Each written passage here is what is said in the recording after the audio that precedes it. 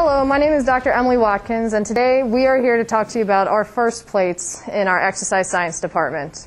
Our force plates are a great resource for our research purposes and for our classroom purposes because they help us to further analyze movement. Our force plates are built of two force plates specifically that measure our ground reaction force. And what that ground reaction force is just that force going through our bodies as we are stepping, jumping, walking on the ground. And so, by using that ground reaction force, we can measure things such as limb-to-limb asymmetries. How much force is going through your right leg versus your left leg? How much force are you using to jump with? Those sorts of things. So we can really manipulate these force plates to help us in any research or classroom purposes where we are analyzing movement. So today we have Shay with us here, who will be demonstrating a few of our movements that we can analyze with our force plates. So, Shay, the first thing I'll have you do is what we call a drop landing, where you are going to lean forward, even falling forward, and catching yourself with one foot in each force plate. So, Shay, if you want to demonstrate that for us, please. Excellent. Thank you very much. Shay, you can stand back up on the box. With our drop landings, what we can determine is when you are falling off of that box and landing with one foot in each force plate, we can determine how much weight is going through each leg, your right and your left leg.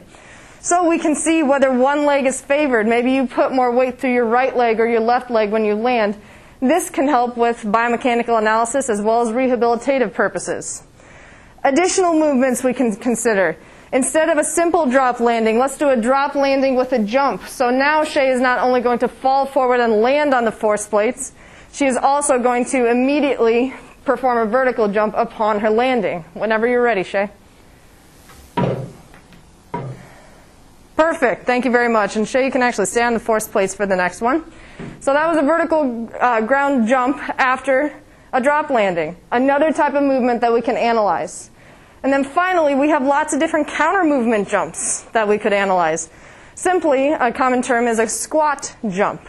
And so a squat jump where Shay will squat and then jump into the air and then land as softly as she can. Whenever you're ready, Shay.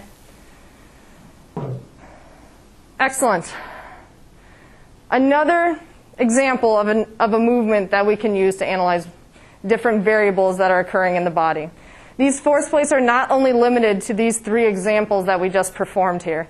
We can program different movements into our software system so that we can analyze lots of different types of movements. It helps us to add quantitative values to some of the movements that we already analyze in exercise science to add another level of our analysis. Thank you so much for joining us, and I look forward to showing you the force plates in person.